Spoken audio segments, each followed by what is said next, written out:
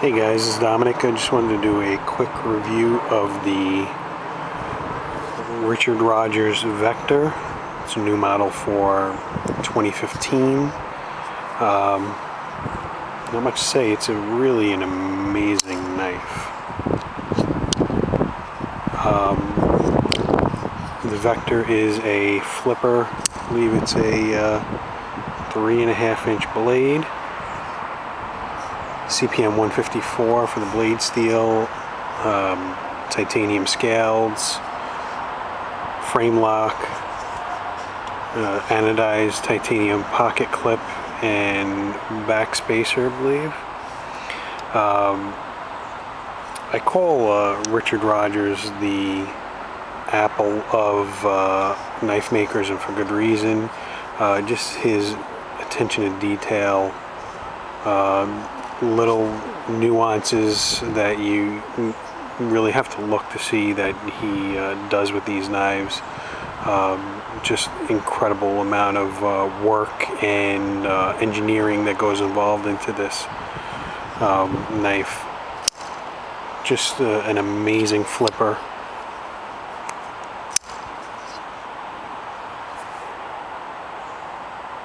You can see over here, very nicely nice with the lockup. I'd say maybe about 15% lockup.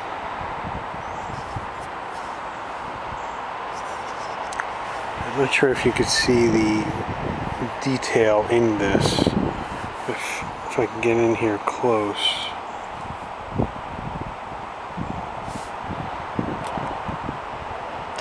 You could see he does some excellent milling. He almost skeletonizes the scale to reduce the weight. I believe the weight on this is 2.9 ounces, which is, I mean, it's incredibly light, but you know, very nicely balanced.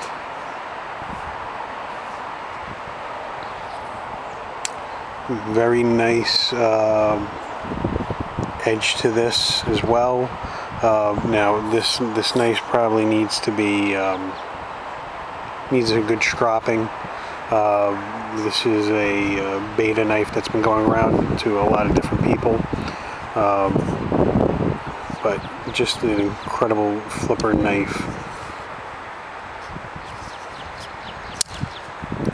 Nice jimping on the flipper tab. You can see no lanyard hole, but what he did was he put this little post over here so that you can attach a lanyard there. The pocket clip has some nice tension to it, but it's not overly tense. And it goes from skinny to thicker, so you're getting more of you know, more of the pocket on there, which is really nice. He uses these little, very small bearings on here. So while the detent is good, it's not all detent. It's these bearings are just so smooth, really incredible. You know, no matter how you flip it, it flips wonderfully.